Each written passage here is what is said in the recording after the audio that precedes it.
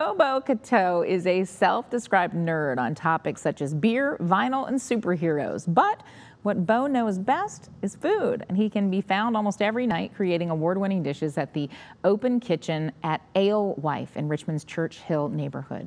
On this week's Eat It Virginia podcast, Bobo joined Scott and Roby to talk about his life, the opening of Alewife, and why the Richmond restaurant has earned national acclaim. We're like recklessly casual.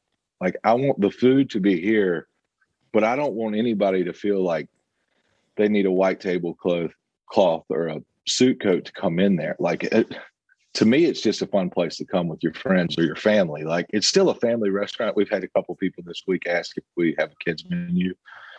We don't, but we hand make pasta in there. We hand make cavatelli every day, and I will make anything I can for somebody to make them happy.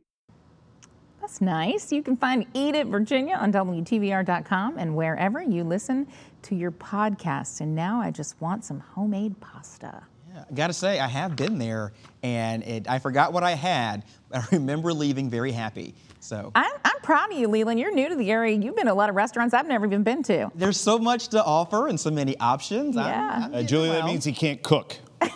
Well, true. Or he doesn't want to. You're not wrong. Or he doesn't want to. A little bit of both.